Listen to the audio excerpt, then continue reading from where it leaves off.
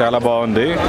నిర్మాతలకి అందరికి అభినందనలు తెలియజేయాలి. ఆవిడ కూడా అందరూ అద్భుతంగా నటించారు. కీర్తి సురేష్ గారు యాక్చువల్ సావిత్రిలానే ఉన్నారు. చాలా బాగా నటించారు. అందరూ కూడా చాలా అద్భుతంగా ఉంది సినిమా. మోహన్ బాబు గారు కానీ రాజేంద్ర ప్రసాద్ గారు అందరూ చాలా సీనియర్ నటులు అందరూ ఉన్నారు. ప్రతి ఒక్కళ్ళు చాలా బాగా చేశారు. అద్భుతంగా తీశారు. నిజంగా చాలా మంచి చిత్రం ఇది. మంచి సినిమా.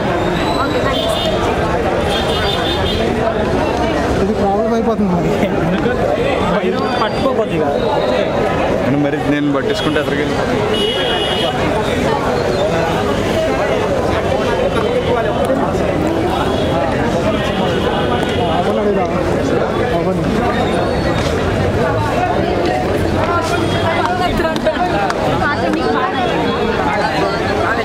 రియాలిటీ వచ్చింది.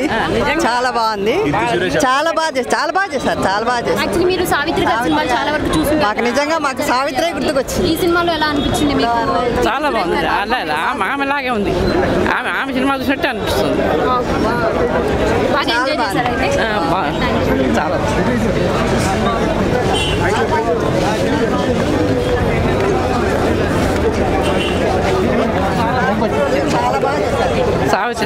సావిత్రి జీవం పోసింది.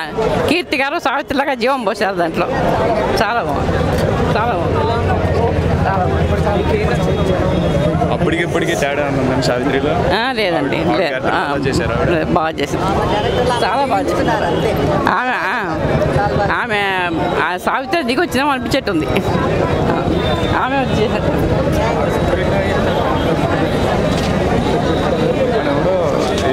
కమ్మడ వీడియో చేస్తారు కదా, మహాతల్లి వీడియోలో భూమి మీద ఉంటాడు కదా, వాడు ఏదో 2 ఎడిటెడ్ సీన్లు ఉన్నాయి తీసేది.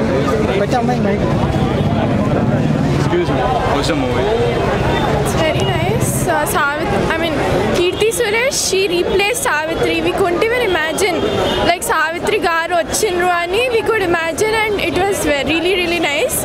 And Dulquer Salman was fab. We can't even we can't blame him for her downfall. It was very nice. The story was the best.